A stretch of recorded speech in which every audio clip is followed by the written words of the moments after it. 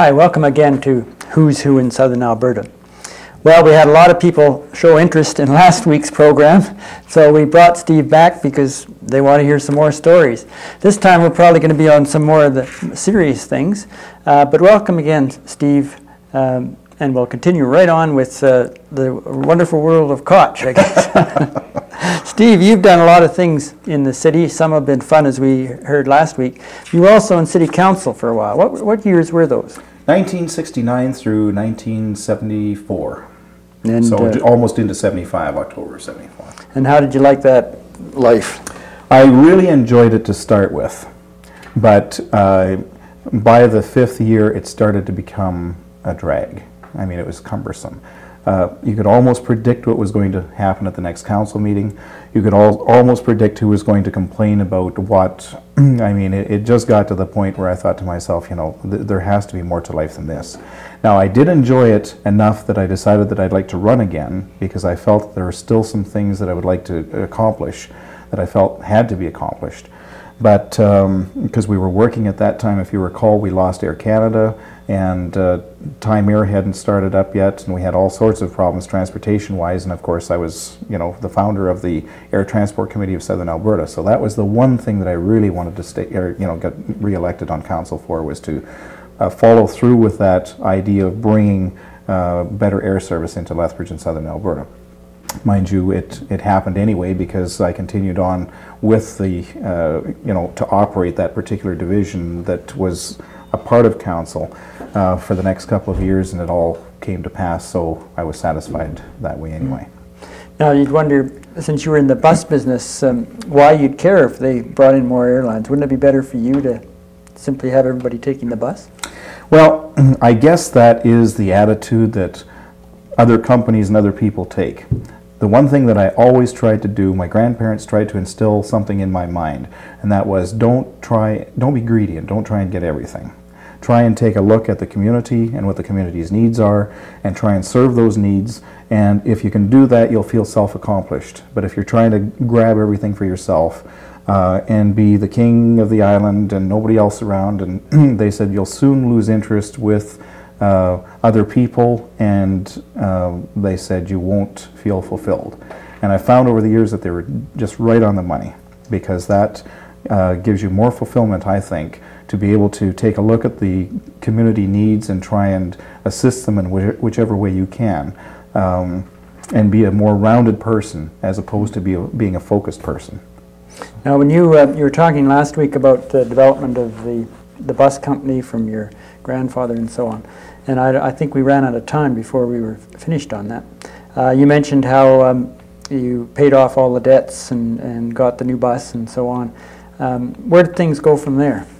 Well, we started a program out of Alberta that had never seen the light of day before, and that was operating tours to Florida, California, Texas, Alaska, you name it, for anywhere from, say, 2 weeks to 28 days in length.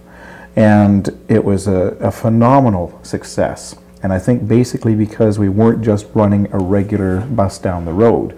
We had stewardess service on board, we had served complimentary refreshments, as we still do today. And we gave lectures on all of our tours so that it was an educational tour.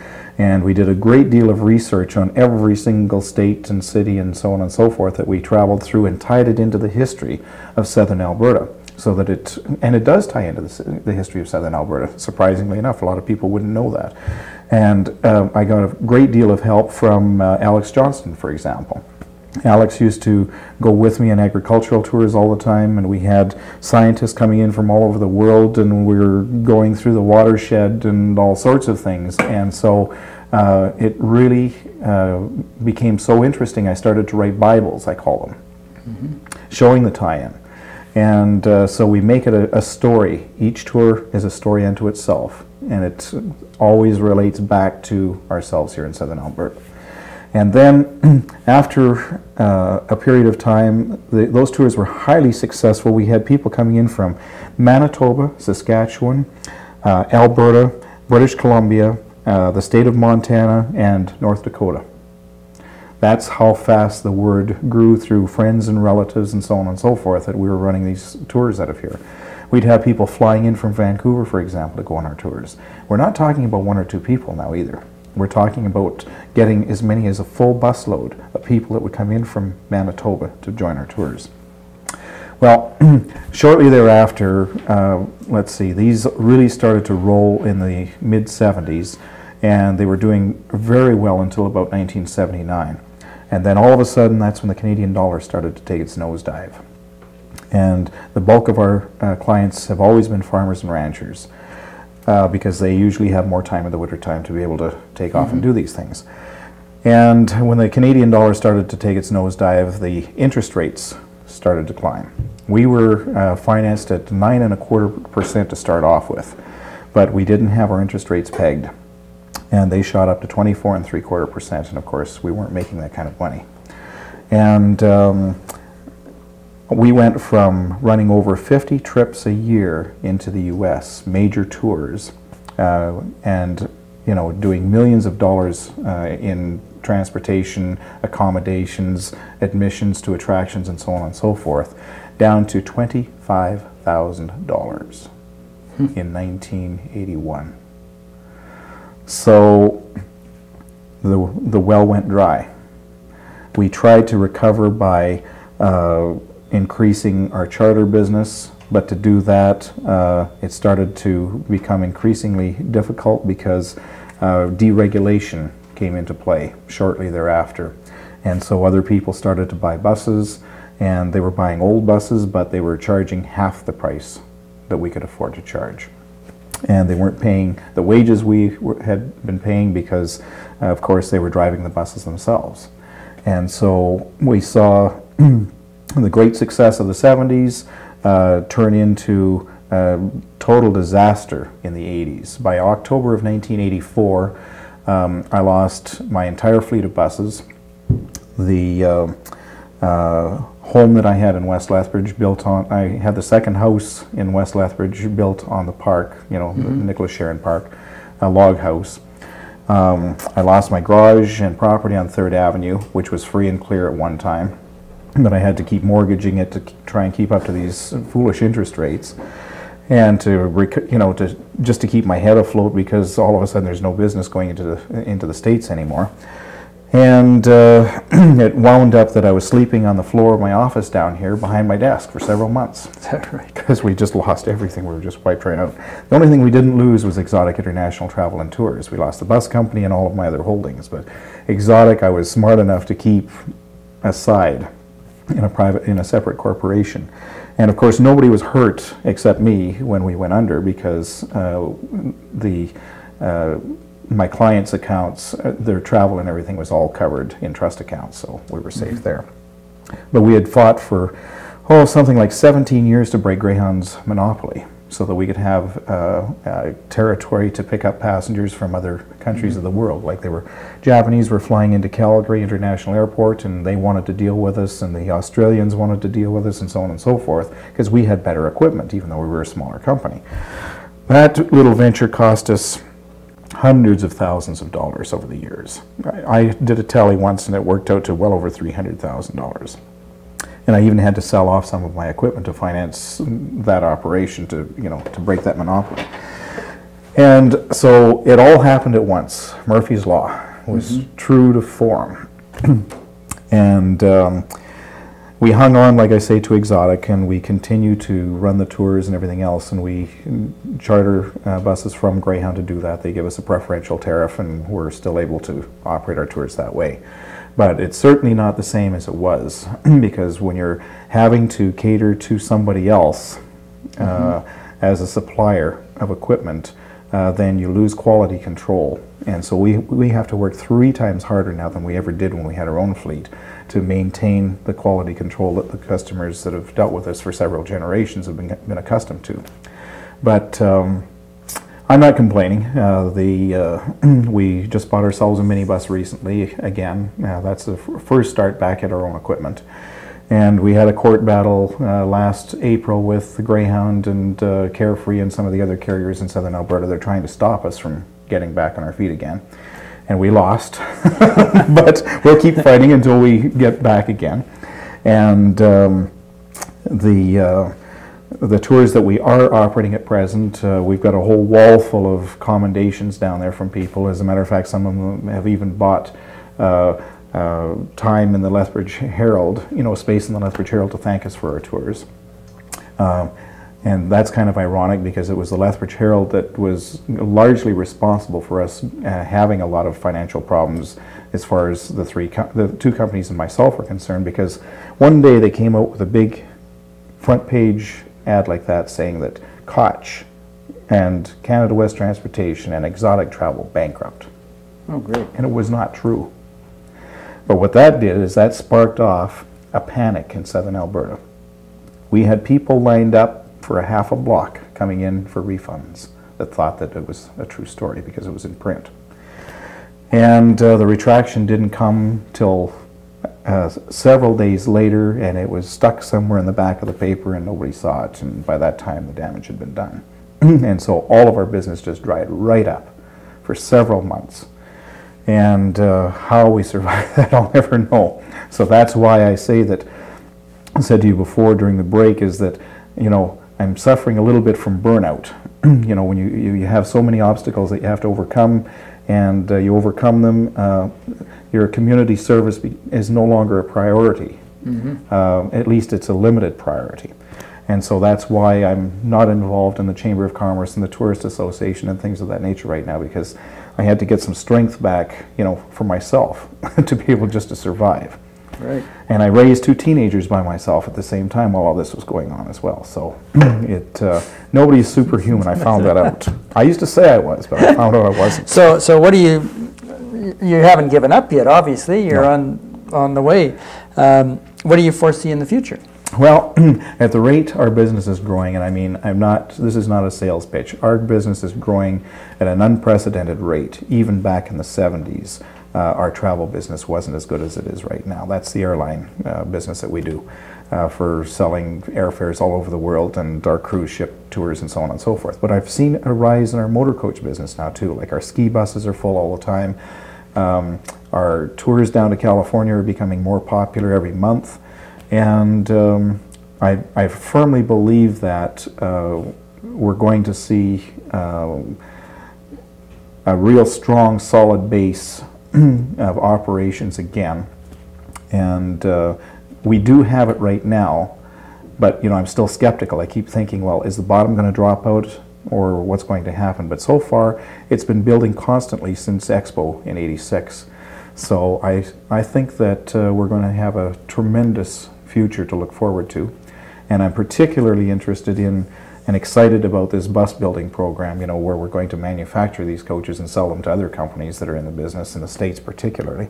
So there are a lot of other things that I like to do. When I was a kid, I used to entertain a lot, and of course I sing on our bus tours and whatnot. I've always loved entertaining. I love to hear the applause of the crowd. That's just the way it is, I guess. Yeah.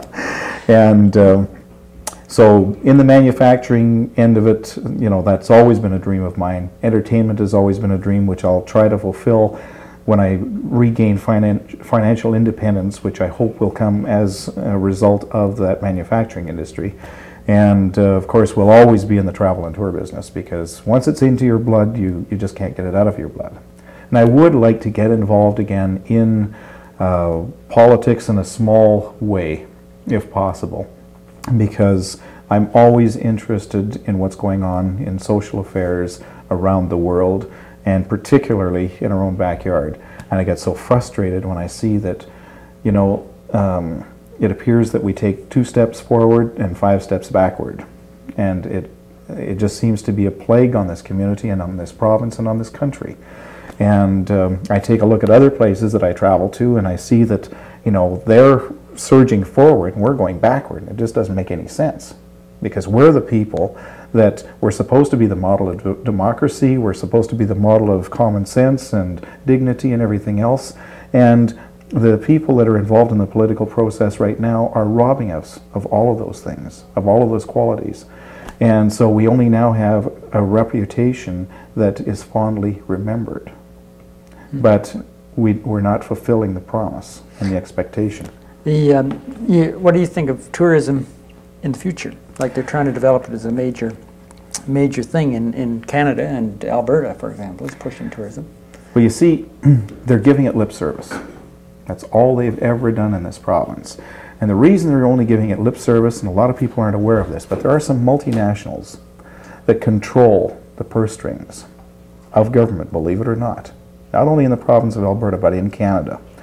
And those multinationals are the ones that are responsible for saying to the politicians, because they give them the money to get them re-elected after all, they're the ones that are saying, now look it, this is what will allow you to develop. And that's the way it goes, and I know that for a fact. I've had a lot of battles with our friends up in Edmonton, especially with my good friend Al Adair when he was the Minister of Tourism. We've had some real good all-out wars about the situation in the province of Alberta. And if I may be so bold as to say, one of the multinational conglomerates that owns Banff National Park and Lake Louise and Jasper National Park and now Waterton Lakes and Glacier Park, they have chosen to steer the tourism dollar into the areas where they have the investment, as opposed to areas where they don't have investment. And they even have been so powerful as to have some of their former employees and current shareholders as part of Travel Alberta, try that on for size, you know, as deputy ministers of tourism. And I mean, that just should not happen in a democracy that, you know, is supposed to be free enterprise and everything else. It's, they're turning us into a banana republic is what they're doing. And I have said that publicly, and I'll say it publicly to anybody's face anytime, because I'm not afraid of what they can say to me, because they know that I'm right. Getting to the more local level, how are you on Sunday shopping? As far as I'm concerned, City Council has no business sticking their nose in private enterprise. That bylaw should not exist. I am allowed to keep my office open 24 hours a day, 7 days of the week. I choose to open Monday through Saturday, 9 o'clock till 5:30, because that's all the traffic will bear. And I'm sure that any other businessman is in the same position. There's no way anybody's going to be dumb enough to stay open 24 hours a day, 7 days of the week, if they can't afford to. And that goes for Safeways. You can't tell me that the board of directors of Safeways are going to keep the manager on here very long if he starts to lose money. And believe me, if he tried to stay open 24 hours a day, 7 days a week, he'd start to lose money. So let the marketplace decide. And council isn't smart enough, you know, to get involved in private enterprise. And even if they were, they shouldn't. That's not their role. Their role is to take care of the social needs, and that isn't a social need that they should be involved in. Okay, now if you were on council at this time and you got into this problem that they appear to be in now, how would you resolve it? Well, first of all, I don't know why everybody sits back and lets one alderman write up all these resolutions all the time. When I was on city council, it just didn't work that way. Cam Barnes would write up a resolution, I'd write a resolution, Rex Little would write one, Von Hembroff would write one, and we'd present them all. And we'd vote on all of them. And, you know, the one that had the best idea is the one that came out on top. And I'm just dumbfounded, like, these people are like a bunch of sheep. They let Bob Tarlick write all the resolutions, and they sit back. He takes all the flack. But, you know, it's really pathetic. Bob is a good man, but he's not the smartest guy on that council. And there isn't any one person on that council that has all the answers.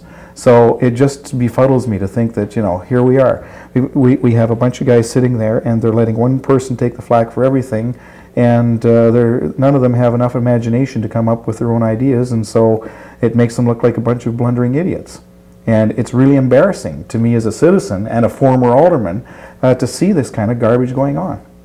Because it's costly, not only in terms of dollars, but in terms of time and in terms of pride for the people of the city of Lethbridge. So what do you think is going to happen?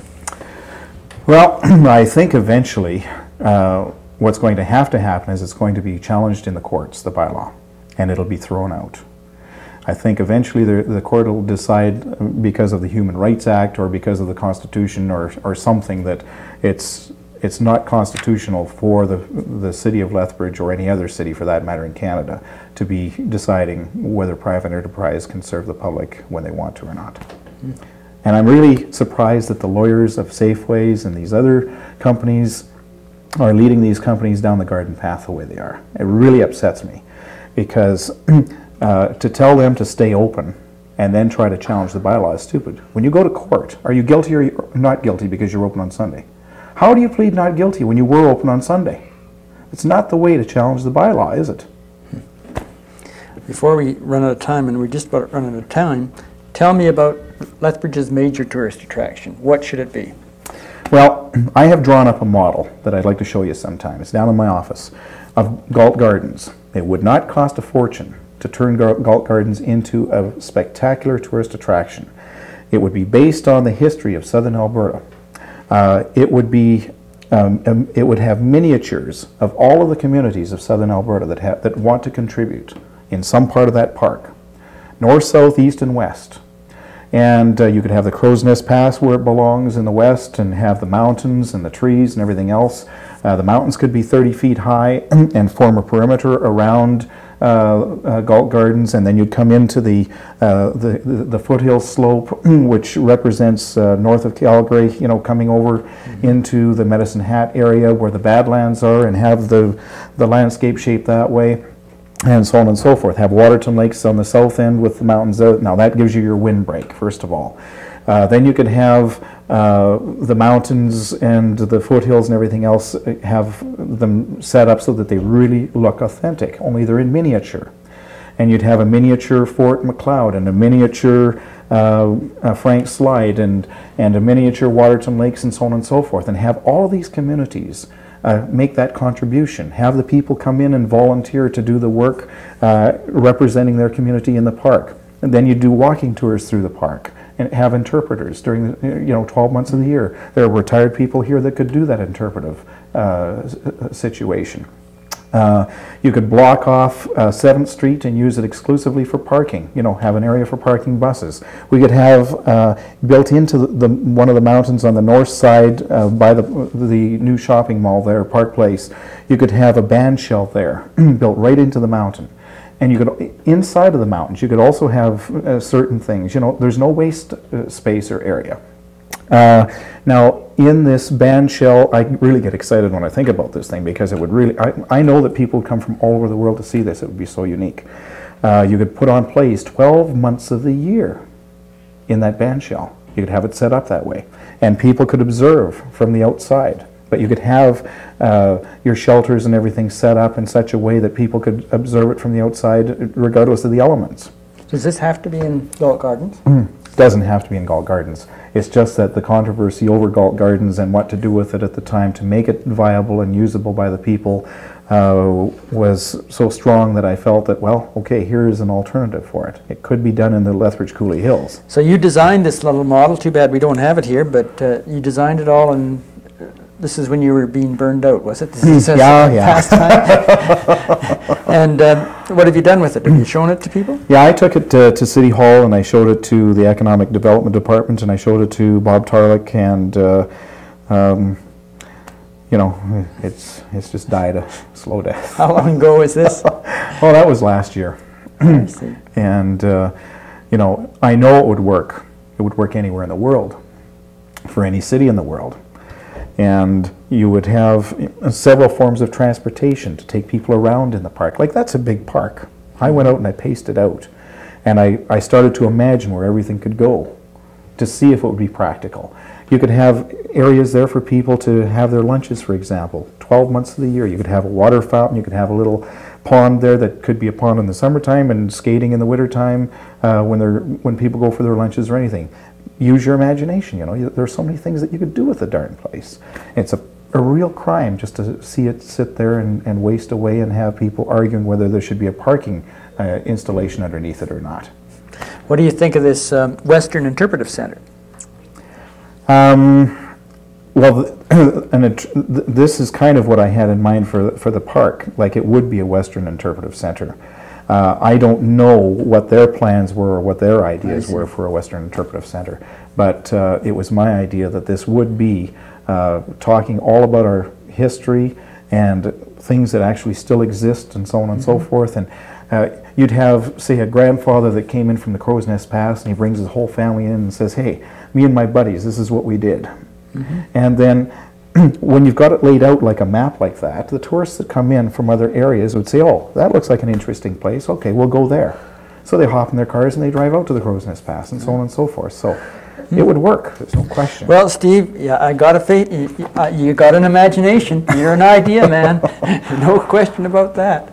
And I want to thank you for being here the last couple of weeks. I'm sure the people have enjoyed it. People that have known you for years, that if they haven't known you, they've known about you. Now they get to hear the stories right from the face itself, and I want to thank you, and come again, won't you? Certainly will.